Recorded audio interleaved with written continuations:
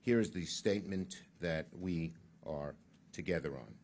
The United States and China are at a historic decision point in the relationship between our countries. Our bipartisan Senate delegation spoke candidly with President Xi about a range of issues and our respective priorities. We made clear to President Xi that America wants fairness and stability. At the foundation of the relationship must be a level playing field for American businesses and workers, as well as responsible competition. We made clear we don't think that level playing field exists right now. We need reciprocity. That means that the American companies are able to compete as freely in China as Chinese companies are able to compete in America. We made clear to President Xi that we don't think reciprocity exists either. We raised the huge structural inequalities and serious imbalances the U.S. faces in its economic and trade relationship with China. For decades, the Chinese government has erected significant barriers aimed at restricting the ability of American companies to compete in an open and fair manner.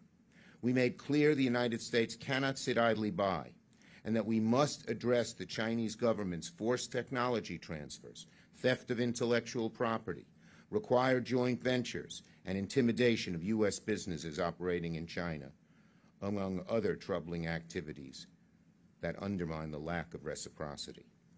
Specifically, we also raised the need to remove strict restrictions and open up Chinese markets to U.S. companies, including from the semiconductor, financial services, and aerospace industries. China must also end the policies that intimidate U.S. businesses operating in China. We had a long list of issues we feel China had to address, and we were very, very clear and specific on all of those. The United States is ready to compete vigorously with the PRC, but we also must hold China accountable for any unfair practices that undermine the relationship between our countries. Equally important to the need for reciprocity is the need for China to take more aggressive action to stop fentanyl from coming into America. Our delegation shared personal stories of how the scourge of fentanyl is costing tens of thousands of lives and destroying American families. We spent a great deal of time on this issue because we believe it is so important. We called on President Xi to work with the United States to stem the flow of precursor chemicals that are fueling America's fentanyl crisis. We urged President Xi to open a channel of communication to stem the flow of fentanyl precursor chemicals. We believe it's imperative on this issue that China act.